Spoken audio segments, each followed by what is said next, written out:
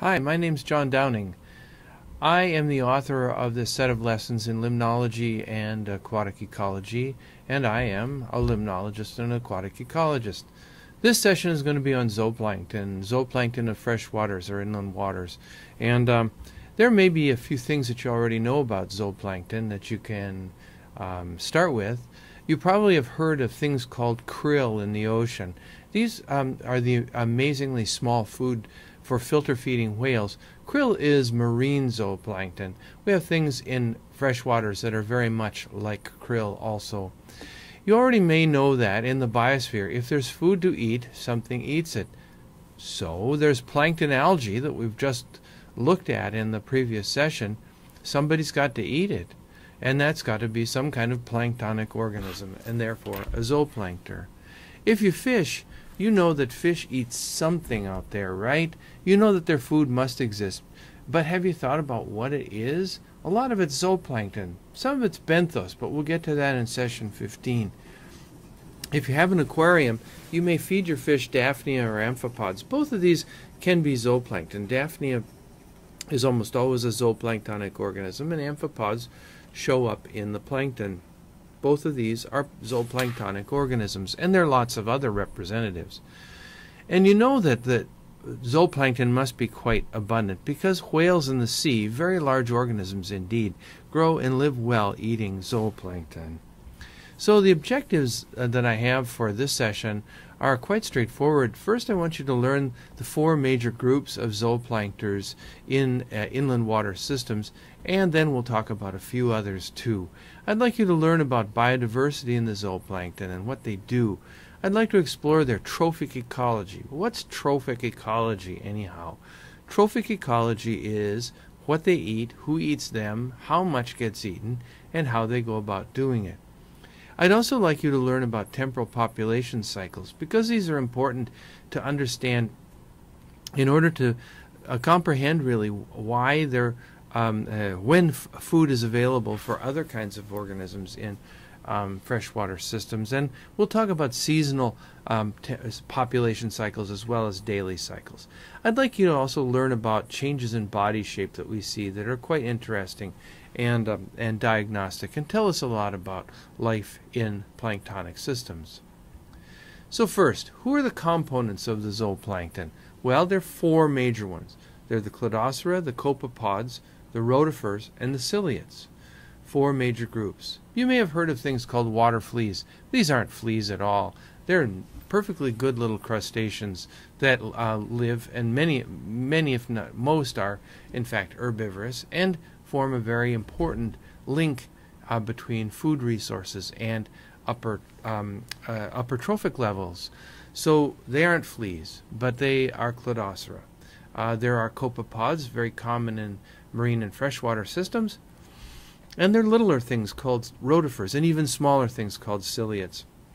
And then we can talk briefly about a couple of other kinds of things, like the amphipods and mysids, which are pretty big, sort of shrimpy sorts of things. And we'll also talk about insect larvae that show up in the plankton, as well as fish larvae too. First, let's talk about cladocera, or the so-called water fleas. These are primarily filter feeders. In fact, I'll run this video here, and you can kind of see what they look like in action. You see the little heart there, but also the appendages on the lower part of the animal, down toward the bottom of the picture, are actually their filter feeding appendages, and they feed quite selectively on smallish particles, things normally less than about 40 microns, which is something like quarter the thickness of a sheet of paper would be a really big food particle for these things. Some of the cladocera are predaceous, things like Polyphemus and Leptodora, and they're quite remarkable to look at, and they're very voracious predators, but most of the cladocera are herbivores. They reproduce parthenogenically, and meaning that the females simply reproduce themselves over and over again until under certain conditions males are produced, and then sexual reproduction occurs, resulting in resting eggs that are called Ephippia, and they're called Ephippia because they look like saddles, and these Ephippia will overwinter in the sediments or get through tough periods of time, and then hatch back out. Some of the important genera you've heard about might be Daphnia bosmina, Chidoris, and other things like that. They're quite remarkable. Let's look at the image over here. We've got filtering appendages, some big appendages that stick out and move around a lot. Not in this particular one because it seems to be immobilized. An eye spot. This is the sort of jaws. Mandibles are in here, and the food is collected with these appendages, moved in here, pushed into the gut, and moves through the gut. What you see up here are actually eggs, and they'll form many eggs. And the eggs develop completely into juveniles within the carapace of the female, and then they're ejected. Very interesting animals. Now here's another group of organisms that are very important. These are the copepods, and now if you're interested in marine ecosystems, there just aren't that many cladocera in marine systems, but there are lots of copepods, and there are three main groups of copepods. They're the calanoids, shown at top, and you can tell they're calanoids because they have great big antennae sticking out. There are the cyclopoids, and they're the picture middle right here is a cyclopoid and a scanning electron micrograph. You can get some idea of the size here. These are their antennae. They're rather short usually, and they have sort of grasping mouth parts and thoracic appendages here. And then the third kind are the harpacticoids, and these are shown down here. And you'll notice that they have a much more sort of cylindrical body, not quite so tapered compared to this cyclopoid, and they have shortish antennae. Now the calanoids are herbivores, and they use the antennae and mouth parts to create vortices that move particles of water, packets of water and particles toward the mouth. Important to remember that because these are very small organisms, that means that the water to them is rather viscous. It's much more like swimming. You would be swimming in, say, semi-set jello than in water. Much more viscous. And so they're moving sort of packets of water and the particles in them and removing the particles from those packets of water. The cyclopoids, a lot of them are predators, and they'll feed on small zooplankton. Some species are herbivorous, and I've seen them selectively graze on phytoplankton or attached algae with these grasping appendages that you see right in here. So they'll actually hang on to food particles, and many of the species are predaceous, but you can't really generalize. A lot of the cyclopoids are in fact herbivores or detritivorous, eating detrital material. Finally, at the bottom, the harpacticoids are mostly littoral and sediment dwellers, littoral zone and sediment dwellers, and they have seizing and scraping mouth parts up in here. And and these are actually, if you look at samples of benthic organisms or plankton in the littoral zone, you'll find these things, and they'll be bright blue in color. A lot of them, bluish green colors, quite beautiful. But they're more oriented toward substrata than they are toward a planktonic existence. Feeding in these organisms can be highly selective, enough to allow many species to coexist, even though they may appear to be highly similar. The third group, oh wait, before we get on to the third group, let's look at a little bit of video so you get some sense of how these things work. Here's a calanoid copepod over on the left-hand side, and we'll run this, and you notice they move their appendages and very quickly, and they're picking up particles, often missing particles, of various plankton, and so you can see how they're just processing the water very fast. You may also notice that this is a female, and she's bearing a large number of copepod eggs. They will carry those around basically in sort of their tail area. That's how that one does what it does. And now in the middle image here, this is a cyclopoid copepod, and this is some images. These are images done by a friend of mine named Rudy Strickler. And Rudy has tethers a lot of these organisms on things like horsehairs and stuff, and so that they don't move around too much. So this is a tether here, and here's the animal, and it's sort of its tail and so on. But you can see it attempting to feed. This is a cyclopoid copepod, and they'll hop along through the water using those appendages and the sort of snapping motion, and will seek particles as they come by. And you'll see the sort of the current of water moving past, and those appendages are used then to pick up those particles and move them into the animal and into the gut. Finally, this is a little video of a harpacticoid copepod, and notice that it wiggles around a lot more. This is a female also. Look at the large number of eggs. Sort of wiggles and crawls around and scrapes particles off of surfaces. So those are the three kinds of copepods. Next, let's have a look at the rotifers. Now, these are a little bit smaller, and some of the rotifers can be almost as small as food particles for some of the larger zooplankton. So they are quite tiny things. And the rotifers are primarily herbivores, and they use a circle of cilia called a corona or crown to create a current. And they're called the rotifers, or wheel organisms, because they look very much like, as they move, as if they have a wheel spinning in this sort of corona. And here's some video of that, and you can sort of see the spinning currents it's making with those food particles spinning around.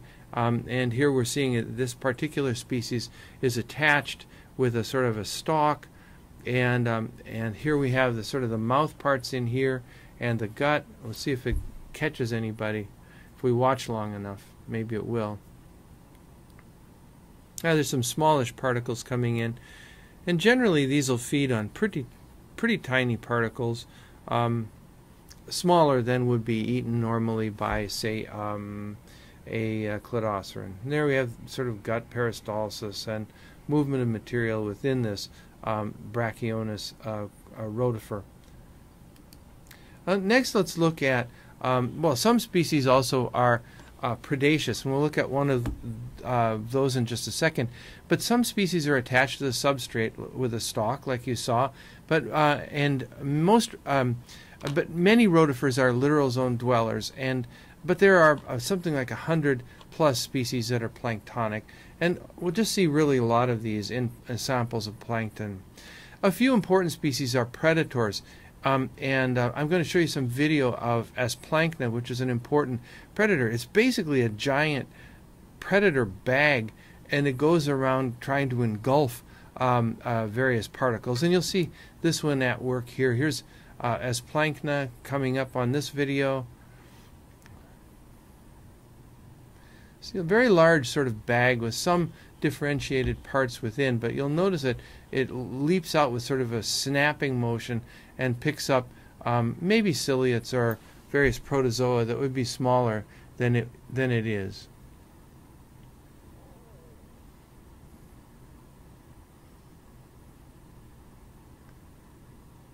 Not much organization on the inside, but they do take in material. They collect they're, like I say, they're like a great big predator bag going around and engulfing things.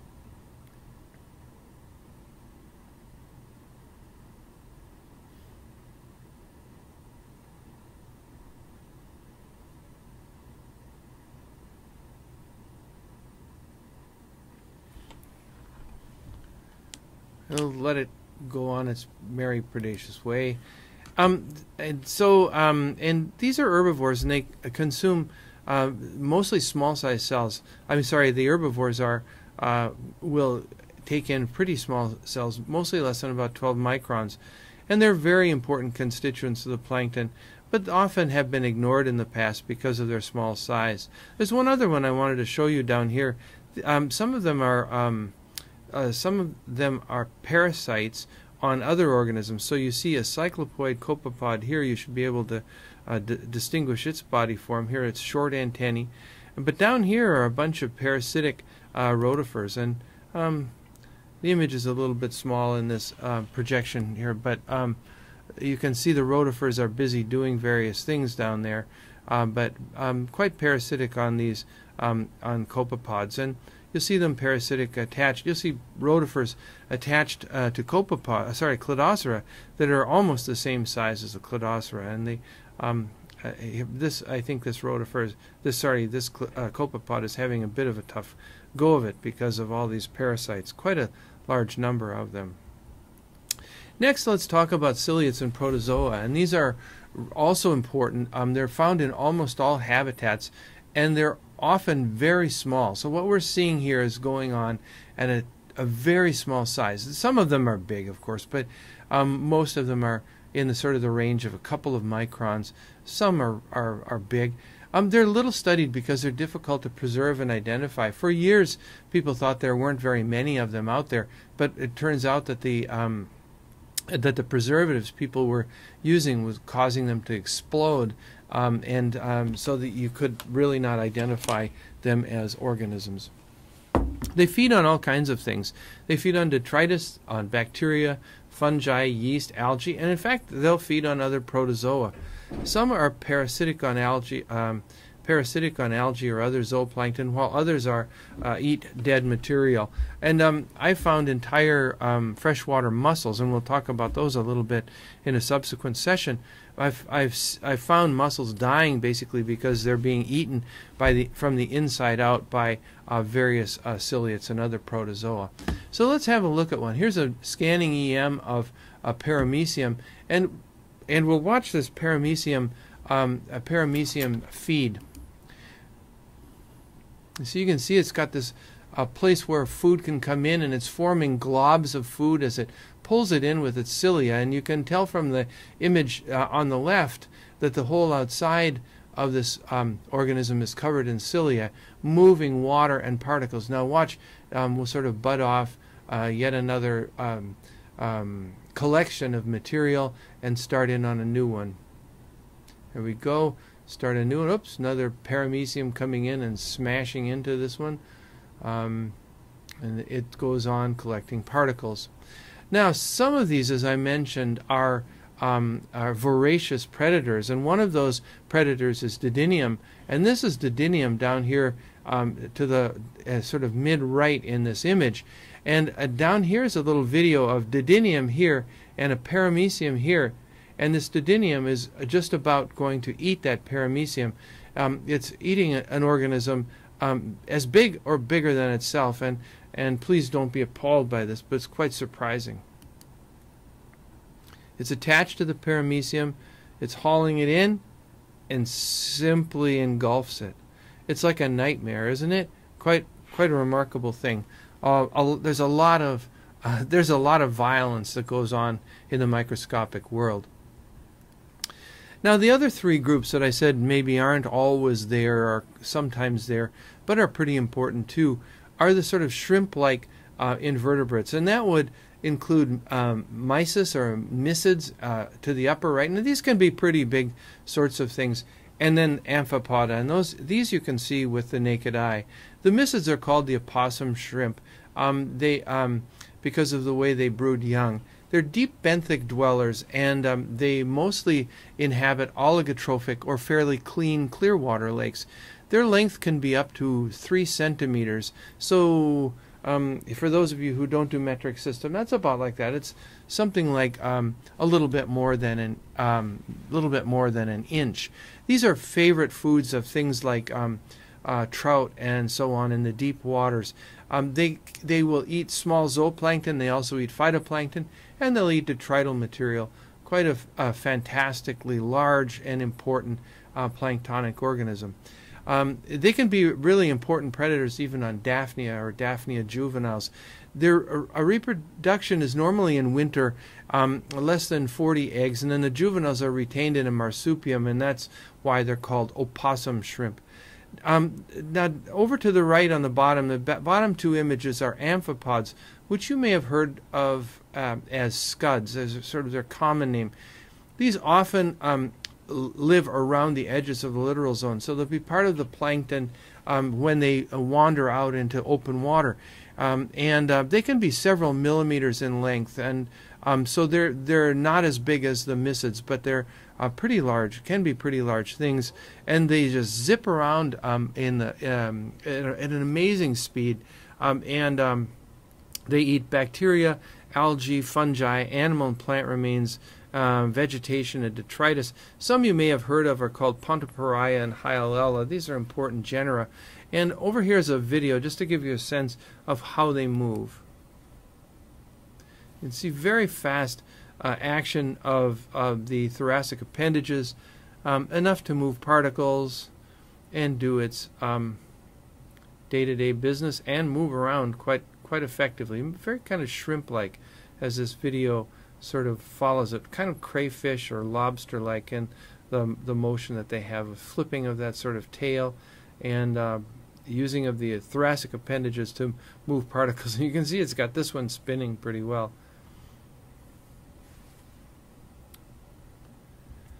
Finally, we should talk about insect larvae, and then the final group.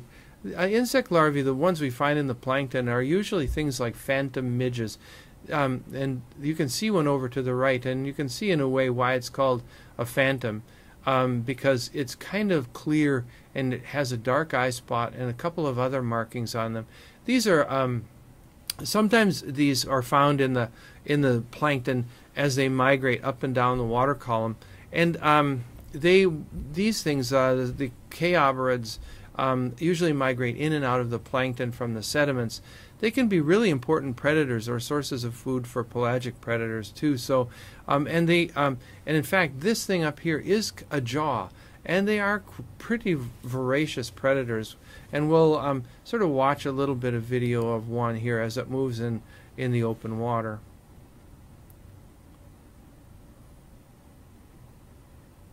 Not really scintillating video, is it?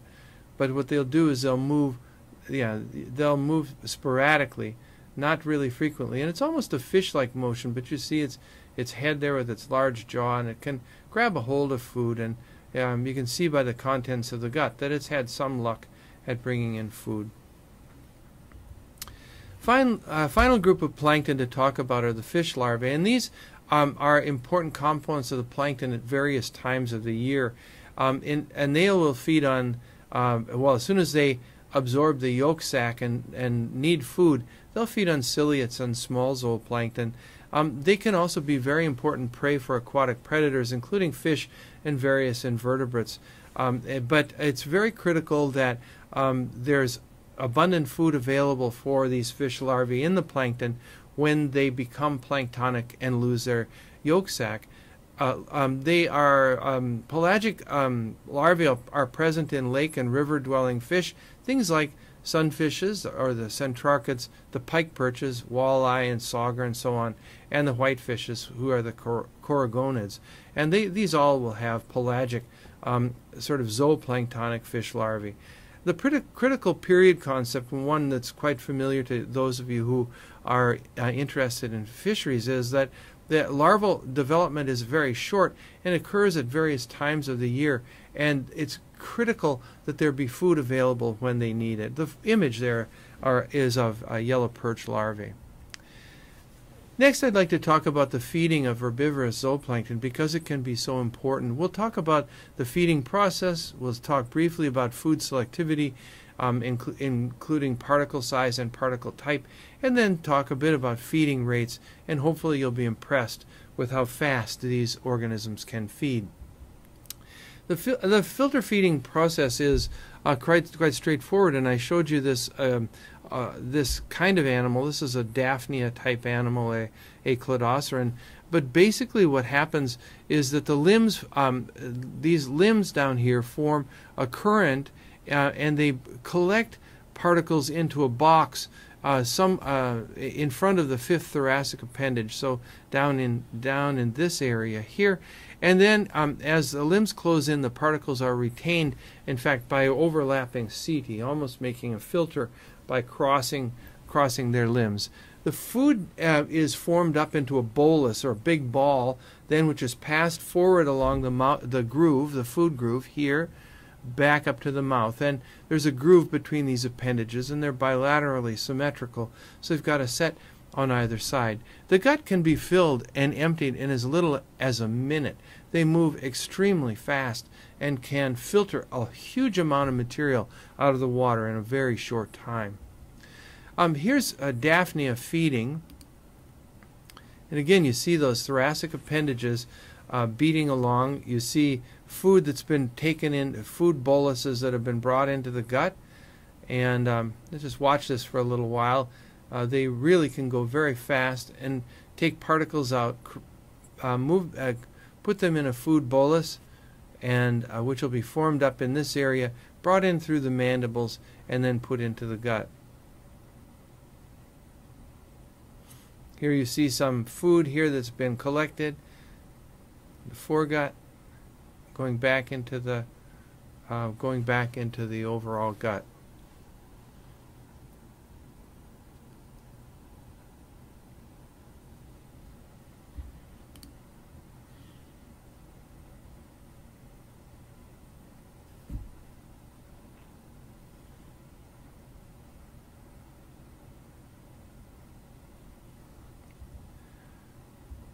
Now, we have to learn the distinction between a couple of things.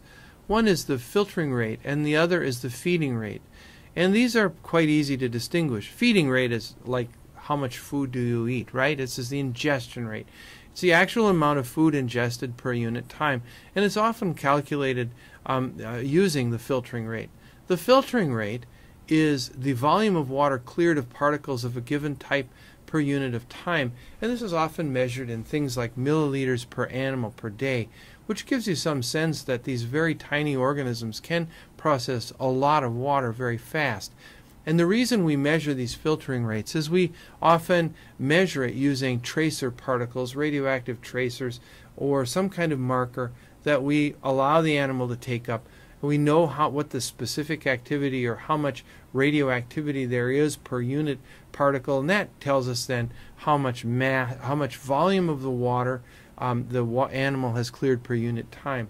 The feeding rate is usually calculated as the product of the volume cleared times S, which is the concentration of particles in the water.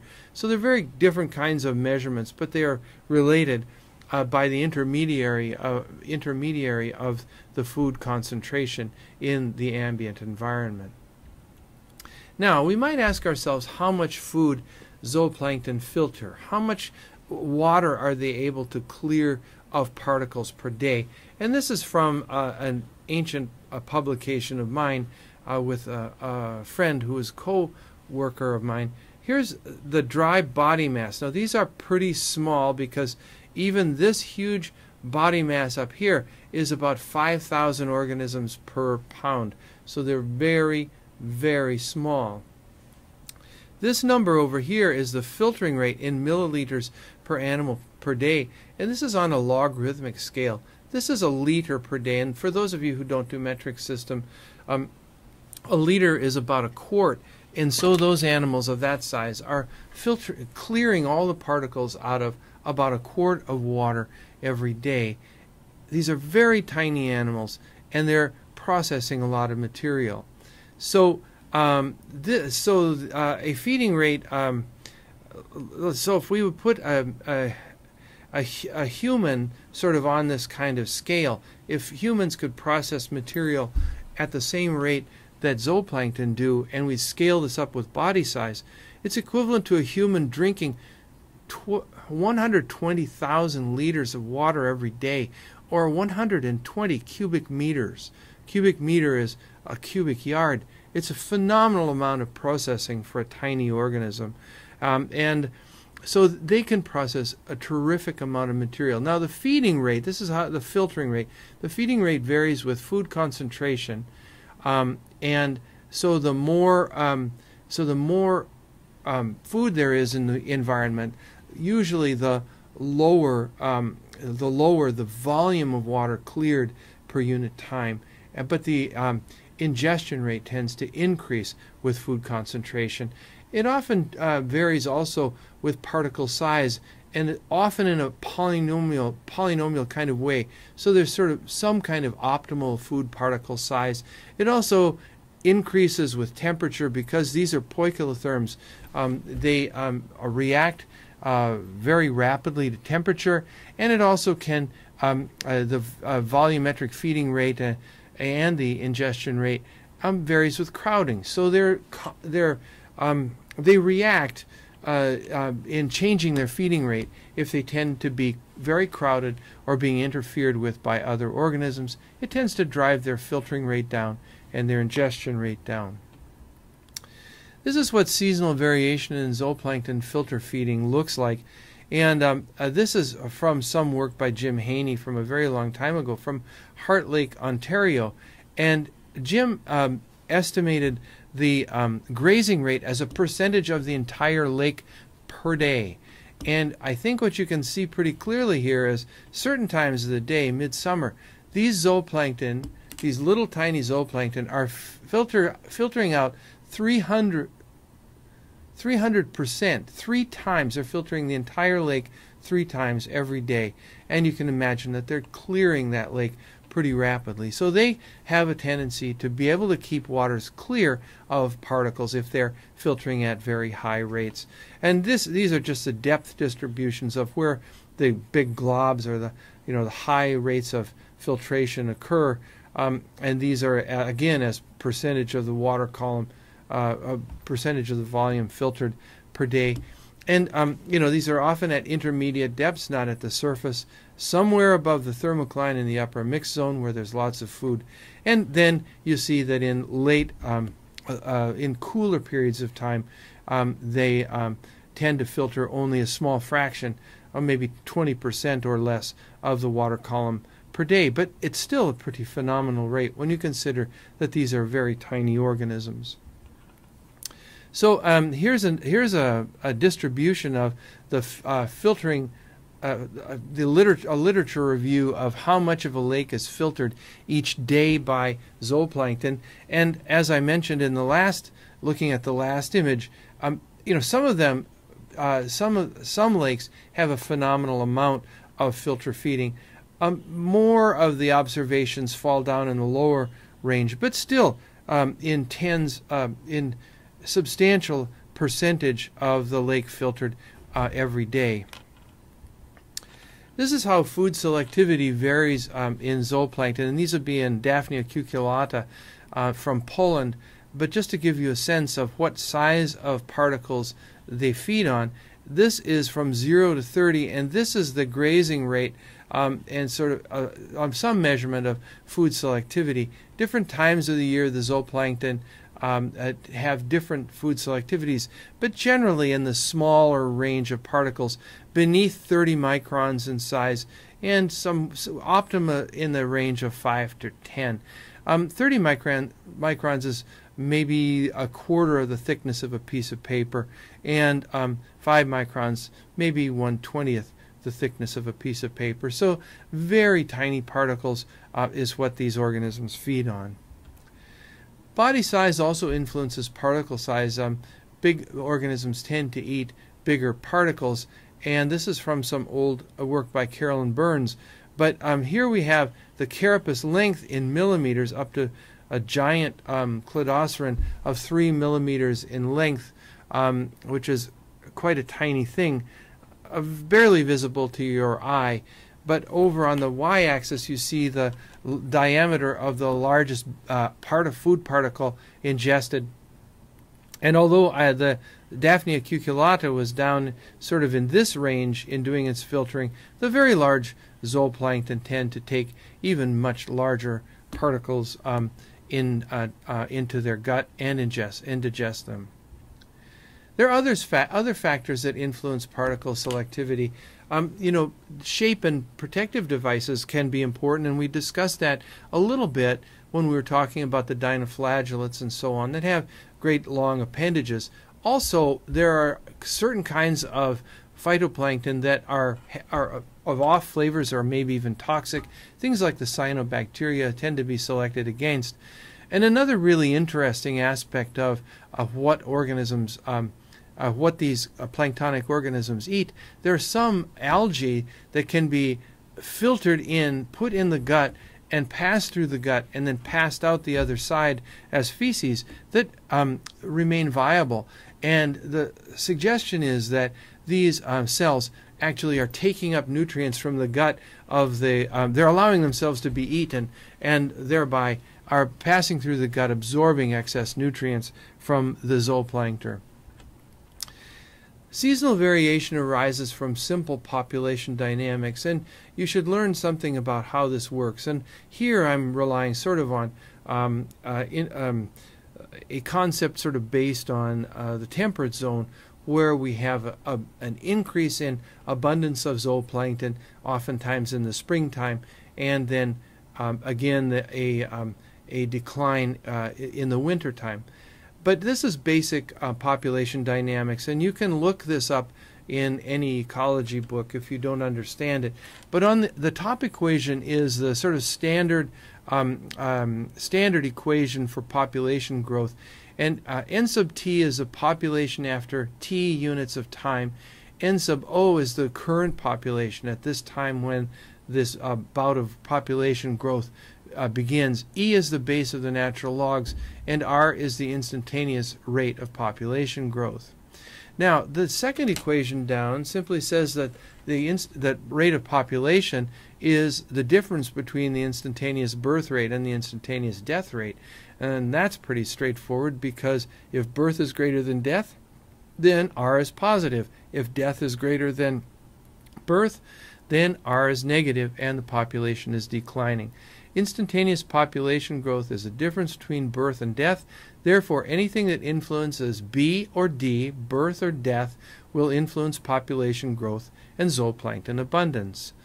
Big B is the finite rate of birth, and it can be calculated pretty easily for things like Cladocera as the number of eggs held by a population of females divided by the development time in days, and that'll tell you what the finite rate of growth is, and then you can use that as a means of estimating the instantaneous birth rate using the equation on the bottom. Bottom line here is that we're going to look at variations in birth and death with food concentration, because food concentration obviously is important. Now, if you notice the overall rate of population increase, and this is for different kinds of food sources, so we can kind of ignore that. We'll just look at the shape of these curves. As we increase food concentration, obviously the rate of population increases. Now, how does this occur? This R is actually B minus D. So here's the birth rate in this middle panel.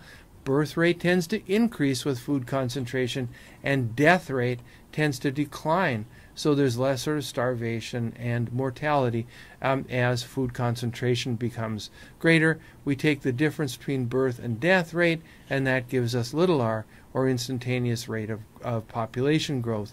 Well, one thing you also can see from this graph, even though we don't really care what kinds of food these are, they are very different. So the rate of population increase can be different on different food sources, meaning that there are different kinds of optimal food sources for population growth of zooplankton organisms. Now, the birth rate is temperature dependent, and that's simply because of development time.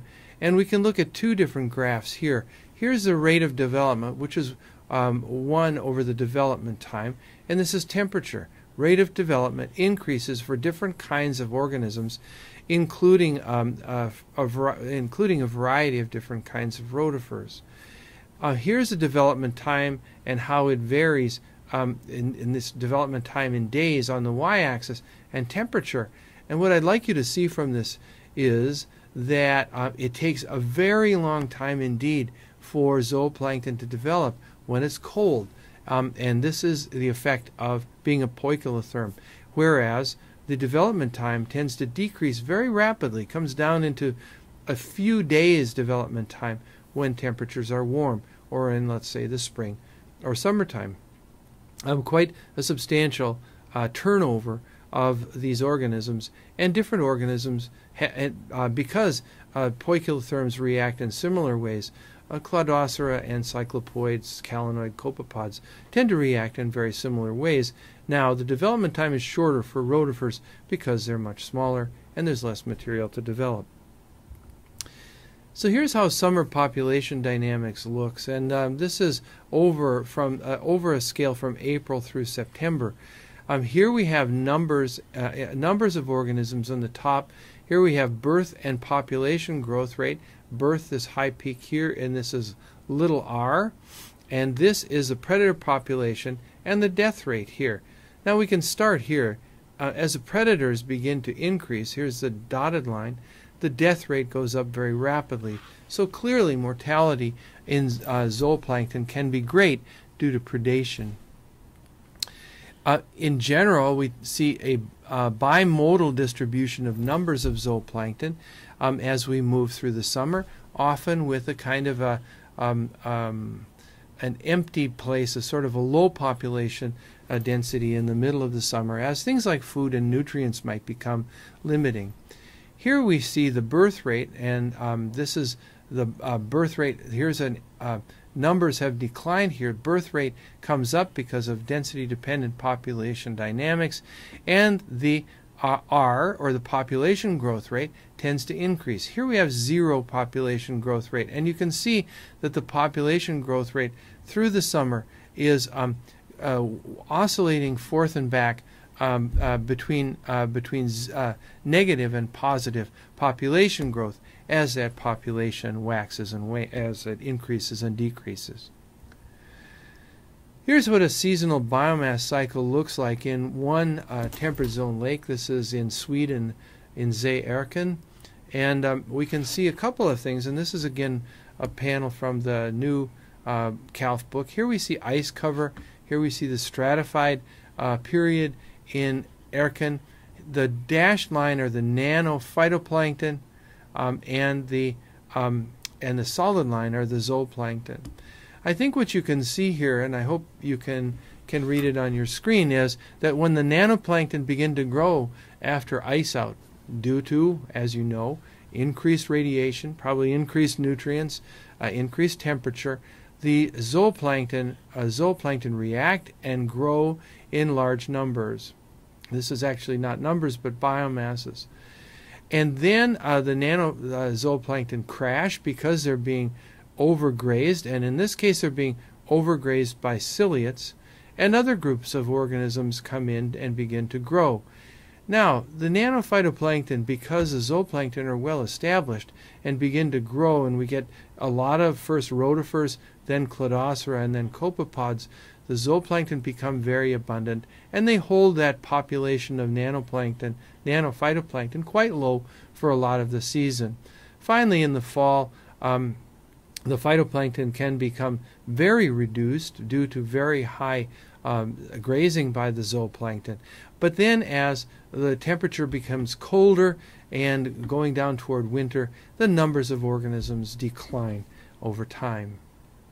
So that's kind of a typical seasonal biomass cycle for a temperate zone lake, and it varies among lakes, and the players, as you see down here on sort of groups as a percentage of the overall biomass, also will vary substantially among ecosystems. Here's also biomass variation over a series of years, and this is again taken from the Calf text in limnology, and what we see here are the temperatures in various years and the number of fish there were, of perch, there might be predators, and you can pick out a couple of trends. This is the density or the biomass in milligrams per square meter. The darker colors are more biomass, and I think what you can see from this is when temperature gets extremely high, sometimes we don't get the very high biomasses of zooplankton that we normally do, but in sort of average temperature years we'll get substantial amounts of zooplankton unless we have high fish numbers. So there's always an interaction. There can be an interaction between temperature fluctuations, fish abundance, and zooplankton abundance, because the fish will tend to graze down the larger zooplankton.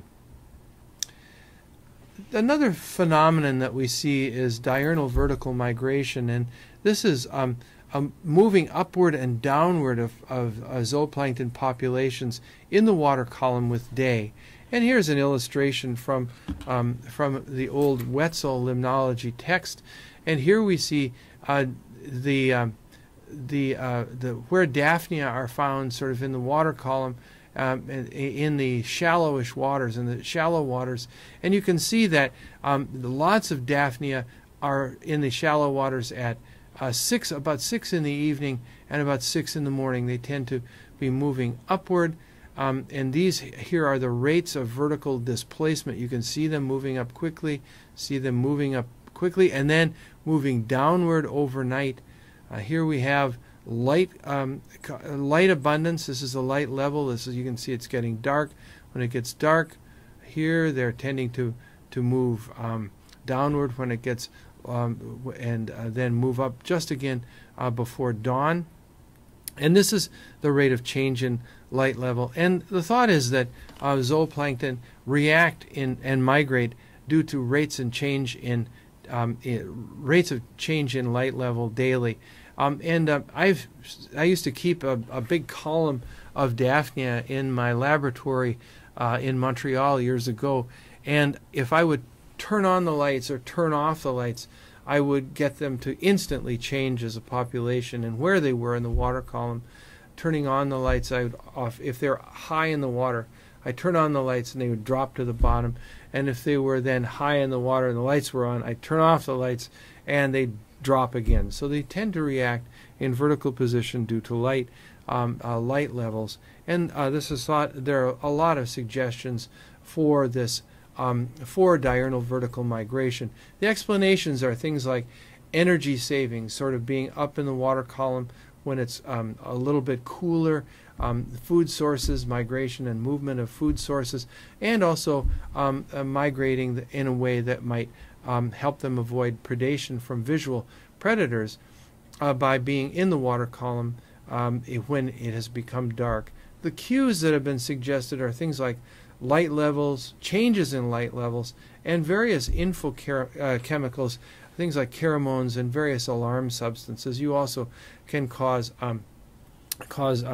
organisms to change where they are, plankton organisms to change where they are in the water column. Now here we see contrasting the position in the water column of when fish are present versus absent. And when fish are present in the system, when it's light, the zooplankton tend to be at the bottom, and when it's dark they tend to be up in the water column. Makes good sense. When fish are absent, they're up in the water column feeding virtually all of the time. That's from some experimental work. Horizontal migration is also pretty important, and this is important in shallow lakes. And here we have the time of day on the x-axis, and we have the individuals within and inside and outside macrophyte beds, plant beds in the littoral zone. Here we have inside the macrophyte beds, in the dark symbols, and outside macrophyte beds as the light symbols. So what we see here for Daphnia is that they tend to be inside the macrophyte beds until it gets dark, and then tend to migrate outward into the open water. And we see, and you can see them coming up here in the open water. Bosmina, a similar sort of pattern, and Diaphanosoma, a similar kind of plankton. This is seen in shallow lakes. It tends to be stimulated by light cues, and the bigger planktonic organisms will move farther, not surprisingly, because they can move a lot faster. Horizontal distribution is also very different, and these are sort of star diagrams and a little bit hard to read. But what this does is characterizes the biodiversity, the different kinds of zooplankton organisms, and differences in shape of those stars up in the lake show you that there are diversely different kinds of organisms in different environments. For example, this leg here is Polyphemus. It's seen a lot in the shallow zones. This leg here is Eudiaptomus gracilis. It's shown. It's found in the open part of the littoral zone and out in the middle of lakes.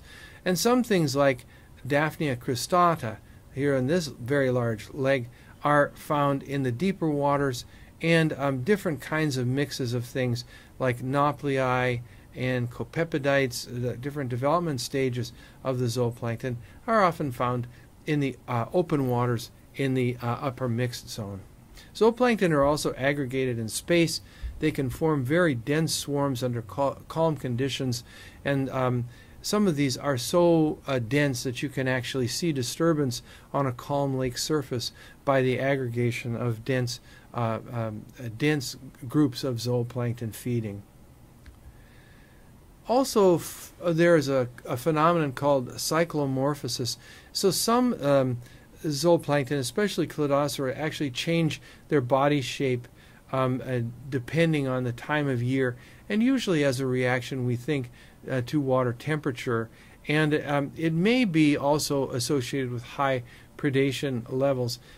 Small individuals, here are the first instar juveniles, and here are the adults.